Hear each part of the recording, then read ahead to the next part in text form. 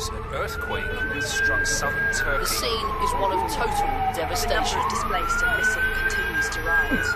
I was thinking, earthquake? What do you mean, earthquake? I was scared and I started crying. You ask yourself, why Christian? He doesn't deserve this. He's a good boy. Why? I couldn't cry that time because I think I was in shock. It's hard to go through it again.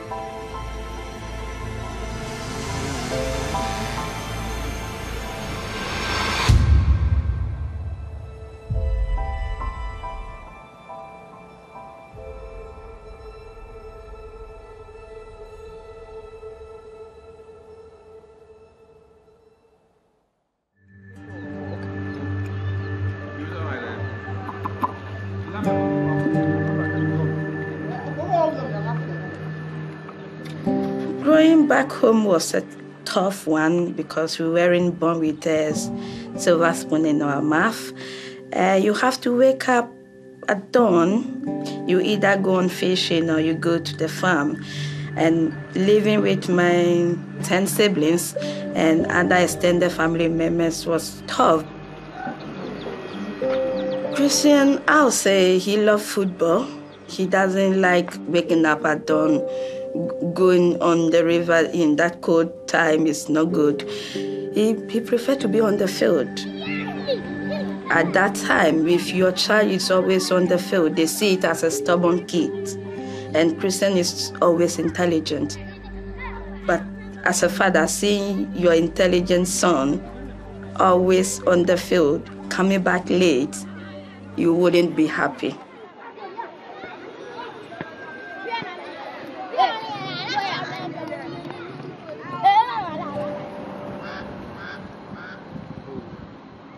When I brought him to Accra here, he started praying with the children there when he was like 9, even from 8. Initially, I didn't support it because I was the one who was taking care of them. So then my intention to go to school, but he wanted to pray. He was somebody who believed in himself, and he tells you he sleeps and he dreams that he's playing football. And at the point you would think he's hallucinating. But as time goes on, we realized and got to understand what he was made of, what was in him, and what he wanted to do. He was very determined to play football.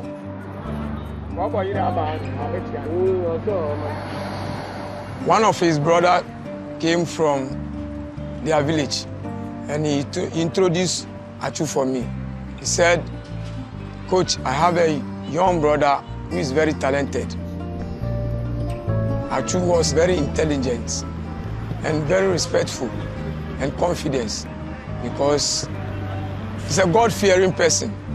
That is why. So when he came here, because of how he lives, he gets friends. So he feels like he's at home. When he was 13, 15, he was very happy because he has a friends. And we used to call him Maestro. That is the name, and we have some name given to him. We call him Devio. The meaning of Devio is somebody who is, the body is a little small, but he play bigger football. We all have been seeing Atsu as a great player because we have not even got a talented player like Christian Atsu. Because sometimes when you give him chance to play, you will not understand. You ask yourself, why? Is it what I'm teaching you? That is what you are playing, because you play more than what I teach you. So from there, we all have some confidence that Atsu will play a very big club.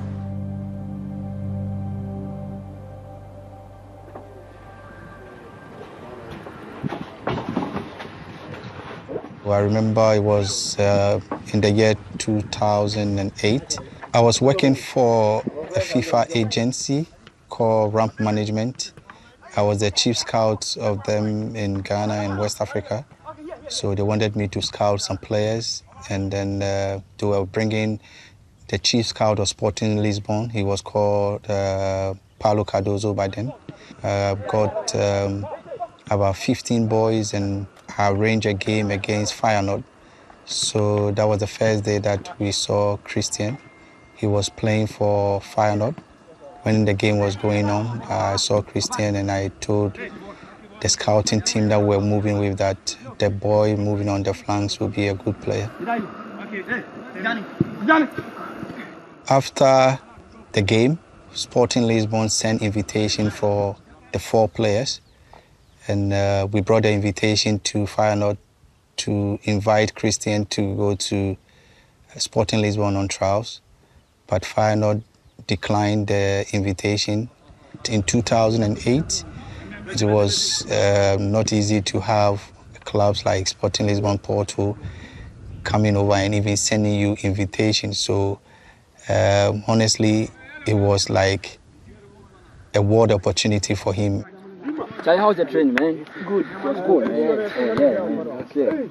It's good for you. After 1.5 years of trying to sign Christian from Feyenoord, as soon as we got him, I made contact with Ramp Management to say that finally we've been able to secure Christian, and they actually brought in an invitation from FC Porto that he should come on trials. I was actually on holiday in Portugal with family and friends, and he currently played for Rio Ave, and then we met in the same hotel. And I have one of my friends who was football mad, so she wanted to have obviously autograph and everything, picture, but she couldn't speak English. So it was on me because I was the only one who spoke English and he was the only one who spoke English. And so yeah, he gave me his number and that's basically how we met. He was very kind and very young. You could feel he was very open. He wasn't like some footballers, they might come across maybe arrogant or something, but he wasn't at all like that.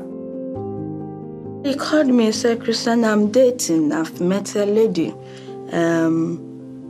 If she calls you, you better be nice to her.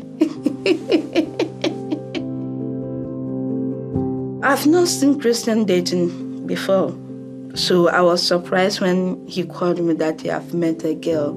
So because I've not seen how him dating before, I don't really want to interfere, and I've seen that he really loved this woman.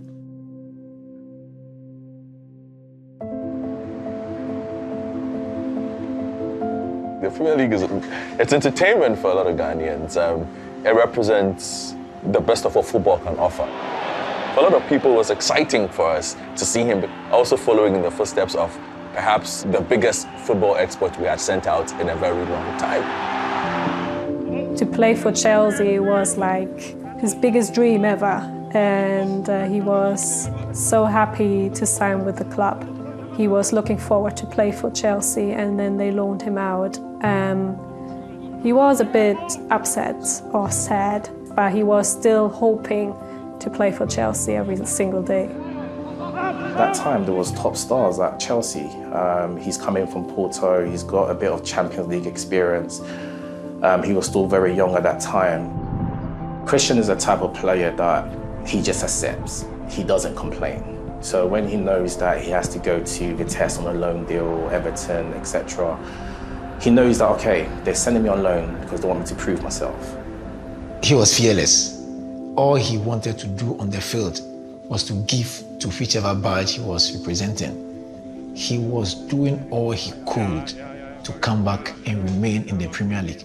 So when Newcastle came for him, he was very happy and he was determined to make it in the Premier League.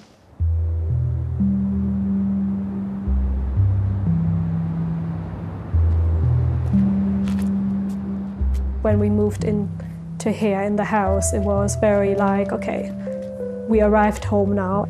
And it was feeling like, okay, we can settle down with the kids, they can go to school.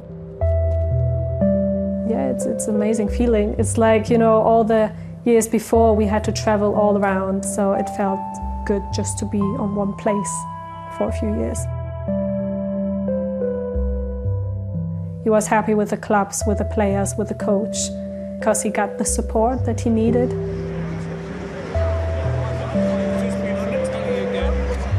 He was so impressed when he went the first time into the stadium and played. He was like, wow, that atmosphere is amazing. Like all the fans shouting, you know, supporting. And yeah, he loved it. There was a huge sigh of relief generally in Ghana when he signed, because we were so desperate to see him succeed in England. We wanted for him to forget those Chelsea memories. And it looked like he was making new ones at Newcastle. Richie, dangerous ball, Atsu was closing in. Special moment for Christian Atsu, his first goal in the Premier League. I think some of the best football he played in England was played with Newcastle. Atsu now, making the most of this counter-attack. They certainly can. It's Christian Atsu. I feel very proud. You get people calling me at times to say, hey, your boy is playing. He's playing very well for Newcastle. You need to watch him. So it was a proud moment, and he was a point of inspiration for the boys in Cheetahs. I enjoyed his company in the dressing room. He was always positive, you know, always worked hard. His abilities as a player were really high, and especially in the dressing room, I thought he was a top player and a top person. And obviously, just see that he tried to help so many people. It's always nice to see if people want to help each other. Thanks. I mean, I think it's also for obviously the younger generations, is to see that you can achieve something even when you come from a place where you maybe don't have anything. But if you obviously work for it and believe in yourself, you can reach the top as well.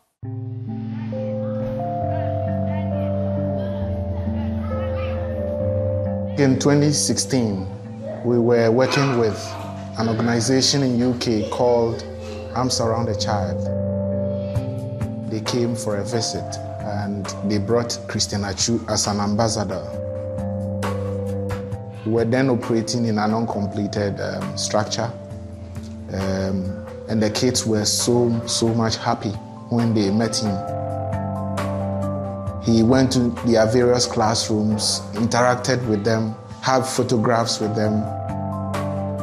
He was just a simple person and embraced everybody.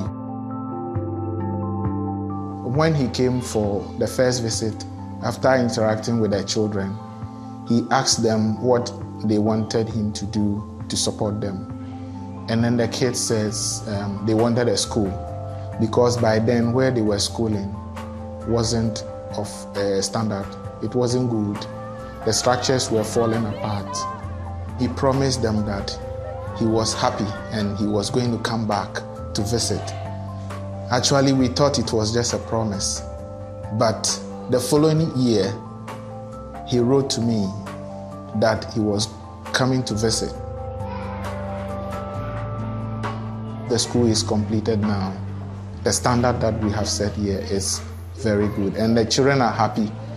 We have our computer lab, we have our library, even the classroom have ceiling fans, lights and stuff like that. So you see that the kids are very happy and makes teaching and learning very easy.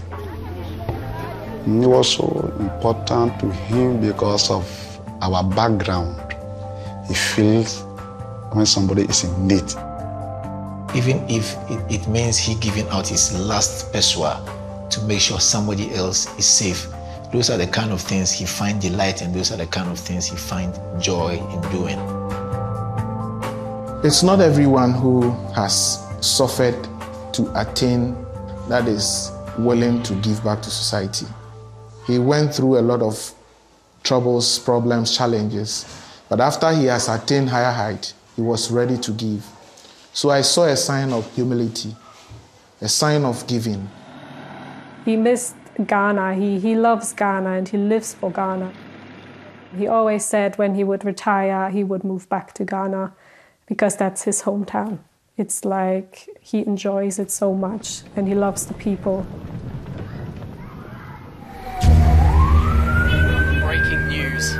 massive 7.8 magnitude earthquake has struck southern Turkey. One of the most powerful earthquakes to hit the region. The quake happened early Monday morning. Devastation unfolding now. After a 7.8 earthquake shook the region, more than 1,600 people The were number killed. of displaced and missing The number continues of to people rise. trapped under the rubble is unknown. And thousands have been injured. Really sad times in the neighbourhood for those affected and for the families, obviously still waiting on news. One of the club's representatives gave me a call, I think around 5 in the morning. I was thinking, no, this is too early, I'm not going to pick up. And then he called again, and I thought, for him to call the second time, he knows definitely what time it is. There is a reason for this call. So I said, hi, Toga, how's it going? He's like, no, there's been a massive earthquake. Christian, have you heard from Christian? I believe his building has collapsed. And I was thinking, earthquake? What do you mean, earthquake? And how is earthquake collapsing buildings? I was very naive in that respect. I've never experienced an earthquake to that magnitude. And I heard it over the radio, and I was just basically saying to my mom, it's fine. It's not his area, because I was like, no, there's no way that's exactly the area where he's living. So I was like in shock. It's like you can't really believe it, that obviously something like this happens to someone that you know. Because he always talked about himself like nothing could happen to him. He talked to his children obviously on the Saturday. I've written a message with him on Sunday. Basically, I just said good luck, and then I said congratulations for the goal and everything, and then basically just some small stuff we talked about. That was basically it. So he was supposed to call on Monday. On the Monday, there was a report obviously saying that he has been found. I was driving the car, and in the morning, obviously we got the call saying he has been found. He has been taken to hospital, he has been found. And I told that my children when we went to school. And obviously when I picked them up, we heard in the radio saying that that report was misleading and that he hasn't been found. And my oldest son sat next to me saying, Mom, why are you lying about it? And I was just like, well, I didn't. But obviously that's what I thought was true. I always said to myself, no, he's a strong man, he believes in God, he's all right, and he will come out alive, even if he's injured, but he will come out alive. And so that's basically what I told myself every single day. When I got to the place and they showed me that is the building, I was devastated. Everywhere was collapsed. And when I was there, I noticed I don't felt him around me. So we have a connection. Even if Christian is not around me, I felt him. So one of his friends said, Atsu, how do you feel? I said, I don't feel Christian around me, and it's strange. And I could remember when I was in Turkey, I continued feeling sick, like feverish. So I think that is the sign that is telling me that I'm not around you anymore. Yeah.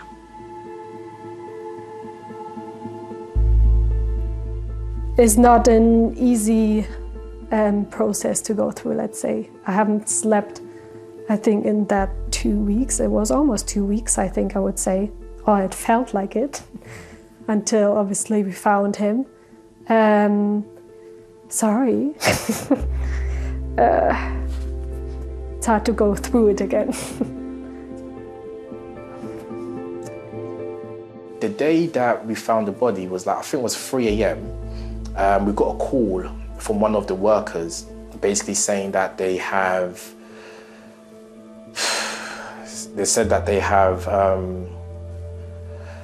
believe they found a body that looks like Christian. I just got this cold chill.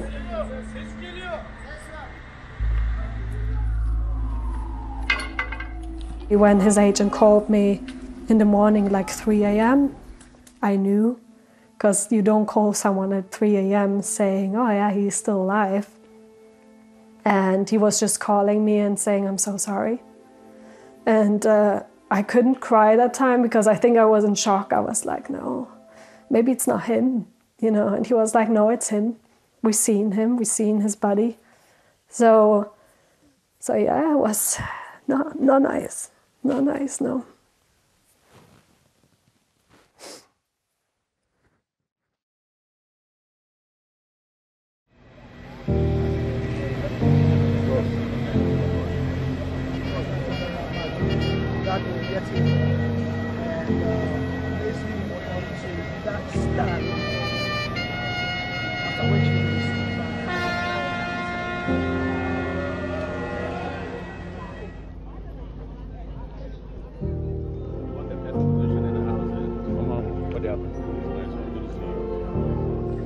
I knew little that morning that God is going to call you home. And life I love, sorry.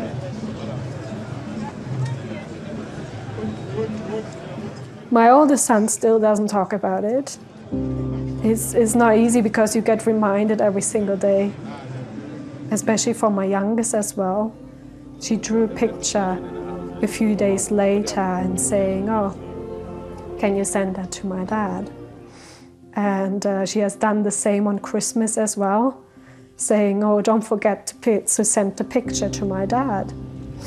I think because of my kids, I kept going. If it was just me, I think I would just lay in bed all day and do nothing. That's what I wanted to do. Even until now, it's still the same. It's like when people ask me, how do you cope? I don't cope, but I don't have any other chance. With players, with athletes, I feel like we should tell them how we feel about them when they're alive. I mean, the outpour from the football community, it was amazing. It was amazing. I just wish Christian was able to witness how much he was loved by the footballing community. It was sad situation, but I thank the whole world for what they did to the family. They showed that even they love the boy. So I saw him in my dream. He came to me. When he came to me, it's like we are talking and then he's wearing top white, down white, and then he shaved his head neat. And he's laughing at me. He's laughing at me. And I said, so when I wake up, I started crying. I remember the day that I left Christian at the airport to FC Porto for trials. We had an arrangement with a team in Ghana that Christian was going on trials. If he didn't make it, he would come and then play for them on loan. They gave me some money, and we took part of that money to buy clothes and other stuff for Christian to travel. When he sat on the plane, he sent me a text message saying that I shouldn't spend the rest of the money because where he's going, he's not going to come back. He's going to play football to the highest level, and then the world was going to hear of the name Christian Atsu.